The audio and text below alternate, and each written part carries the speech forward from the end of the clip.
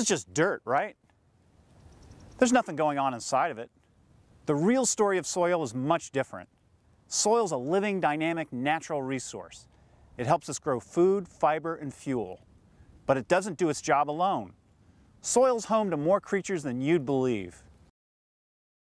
Have you ever seen a gopher dig a hole in the soil? What about burrowing owls or gopher tortoises?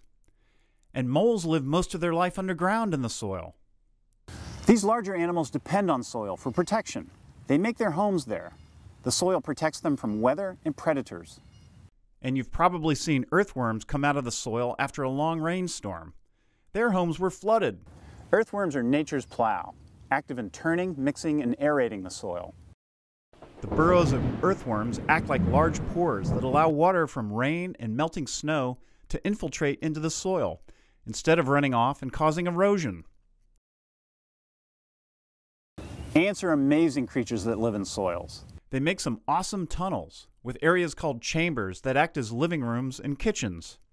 Workers in ant colonies are constantly building their nests to accommodate their growing numbers. While they do this, they make pores in the soil that help plants get air and water for growing.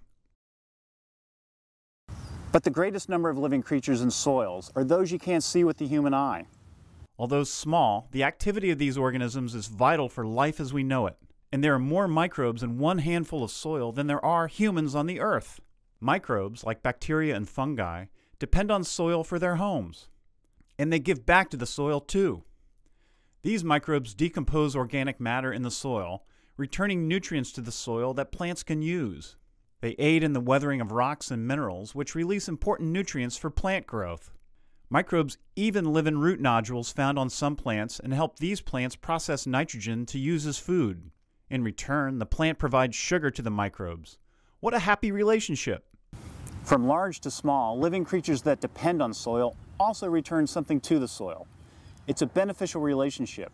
This biodiversity of life in soil is critical to healthy soil and a healthy world. Humans need to respect the soils too, and the creatures that depend on them. They provide our food, our homes, and even our fun. Soils sustain life.